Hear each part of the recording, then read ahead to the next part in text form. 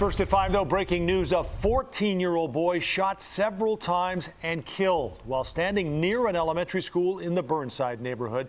We're told the shooter circled the block in a white vehicle, then came back, and the teen was shot again. This happened across the street from Burnside Scholastic Academy, but we don't know if the victim was a student at the school.